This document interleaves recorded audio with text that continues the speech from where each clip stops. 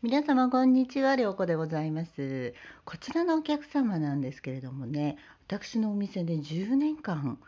ジェルネイルをずっと続けてくださってるんですね。で、10年休まず続けてつけ続けてらっしゃる方の地爪の状態、ちょっと知りたくないでしょうかね。もしかして興味がおありなのかなと思いまして、お客様にお願いしてね、今日は撮らせていただきました。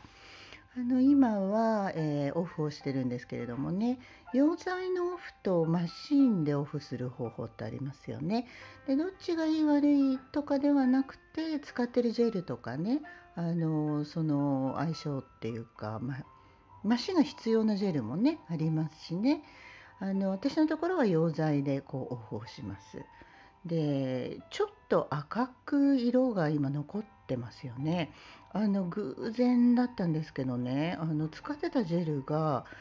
ダークブラウンだったんですけどね、赤い色素がどうも入って混ぜられていたジェルだったみたいで、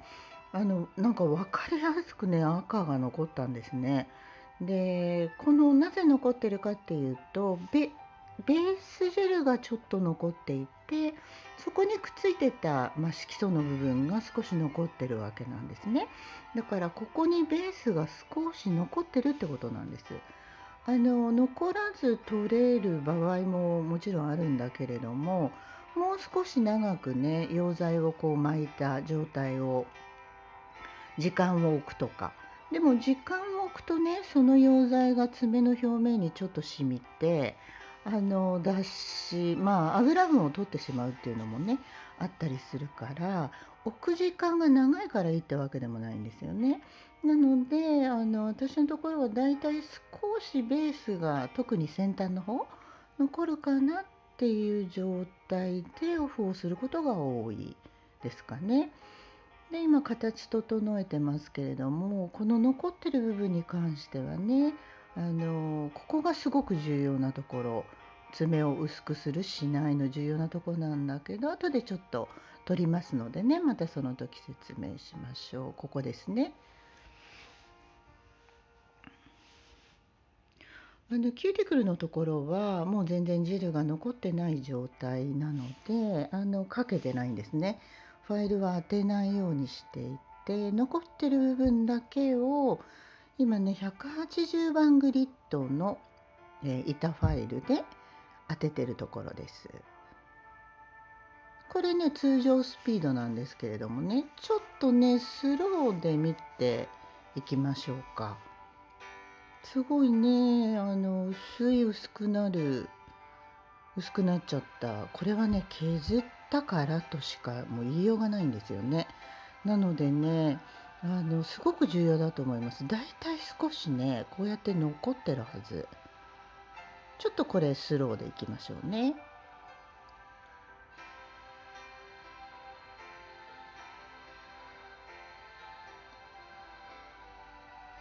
キューティクルとかプレートの真ん中あたりにはファイルを、なるべく当てないようにしながら、先端の部分だけを今削り取っているような状態です。このたまたまね赤が色素がついてたんで分かりやすかったんだけど、通常は透明じゃないですかね。そうするとどこを削って自分がねファイル当ててるのかちょっと分かりづらいっていう場合もあったりしますよね。で、残ったまま例えば、ジェルネイルを次のジェルネイルを乗せてしまうとね、そうですね。5日かから1週間ぐらい経つとね、綺麗についているんだけど、なんで先端の方だけちょっと白く濁ってるんだろうか。なんか真ん中が浮いてるように見えるっていう状態になった方いらっしゃいますかね。これはね、ベースジェルがリフトしてきてるんです。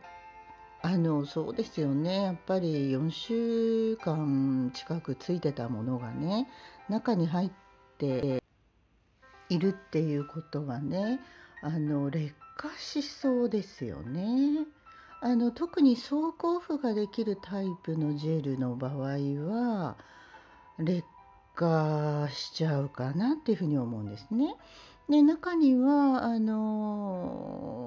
ベース一層残しって呼んでるんですかね。私はしたことがないんだけれども、ベースジェルが浮きづらく密着が良くて、それをマシンでそこの部分だけ残して上に付け替える、フィルインとも言うんですけどね、そういうやり方をするジェルと、今私が使ってるジェルとはちょっとね種類が違うんですよね。なので一概にこれじゃなきゃダメとかね、そういうことではないですよ。使ってるジェルによってね全然違うのでね。さあ、キューティクルを今押し上げてるところなんですけれども、お湯にもしっかりね先ほどつけまして、今、タオルドライをしてキューティクルリムーバーをつけてプッシュアップしてます。これでだいたい爪の上に残っているかもしれなかった細かなもの、ジェルとかも含めてね、これでねほぼ取れますね。で、このメタルプッシャーの先端が引っかかる引っかからないで判断するので、スルッと動けばもう爪に何もね残ってない状態だから、こういうところをねちょっとチェックしたりするんですね。さあ、じゃあニッパーですね。もうね3週4週で本当に10年ですよ、続けてくださってるから、甘皮周りはね本当に綺麗なんです。ちょっとプッシュアップすればもうこの状態になるのでね、やっぱり手入れって続けるってすごくね変化効果もありますよね。で、先端のバリなんかも取って、それでもちょっと残ってるんじゃないかなっていうのを、取っていってるところですかね。キューティクル近くはね一切そのジェルオフをしてからファイルを当ててないんですよね。削ってないってことなんです。それでもね10年のうちにジェルがいろいろ変化しましてね、いいように変わったってことなんですけれどもね、10年くらいの前のジェルの時はキューティクル近くをねストンプッシャーとかで少し傷入れてたはずです、私のお店でも。なんか当時のジェルはそういうふうに推奨してましたね。キューティクル近くをストンプッシャー入れてくださいっていうふうなメーカーさんのね注意もあったりしたかと思いますね。でも今はねいろいろジェルの種類も本当に増えて出てますので、ネイリストさんが何をね選んで使ってお客様に提供するかっていうところだと思いますのでね、もうね私も分かんないジェルいっぱいありますしね。その一層残しフィルインしない理由としてはね、多分これね性格もあるんだと思うんですよね。一度つけたものを取りたい、なんか取ってすっきりきれいにしてリセットしたい、なんかそっちの方が多分私が好き。それと爪が傷まないんじゃないかなっていうふうに思って、ずっとねそれを私がいない時スタッフにお客様のお爪が傷まないようにとにかく気をつけてっていうようなことはずっと言ってたつもりなので、多分同じようにやっていたはずなんですけれどもね。でもお客様担当して私はサロン出て5年なので、そのまま5年なんですね。で、前の5年間はスタッフがやってくれて爪特に痛みがね感じてないので大丈夫だったかなっていうふうに思うんです。でね、新しいジェルがどんどん入ってくるとやっぱりもっとこっちの方がいいんじゃないかとか、もっとこっちの方が早いんじゃないかとか、やっぱり変えてみたくなりますよね。だから早いっていうのはこちら側のことですよね。お客様も喜ばれるけど、それから日持ちする。これはお客様が喜ばれることなんだけれども、日持ちするためにジェルネイルを厚くしたり、爪の表面を削ったり、すごく工夫をして日持ちをするそのプロテクニックでも、傷んでしまって日持ちするっていうのはまたちょっと違うと思うんですよね。なので傷まずどう日持ちするかっていうところがね、難しいところでもあり、本当にこのネイルのサロンワークのね、楽しいところでもあるんじゃないかなっていうふうに思いますね。今ね、なんかお客様が質問をこの時してくださって、ケアをマシンとかでしてね、どうなるのって聞かれたので、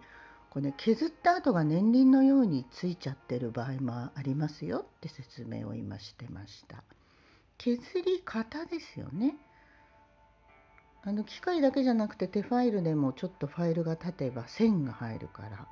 線で削っちゃってるってことだからね。そうすると一度削ってしまったお爪の線は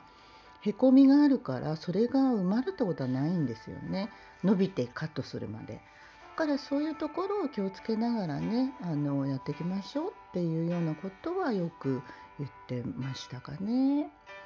いかがでしょうかね。10年ですよ。10年本当に休まず。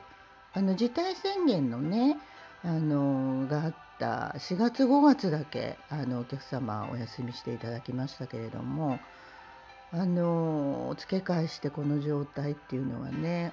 私も嬉しい、お客様も嬉しいっておっしゃってくださっているので、なんかね、続けていきたいなっていうふうに思っております。ぜひぜひネイルサロンのジェルネイルね、お試しくださいませ。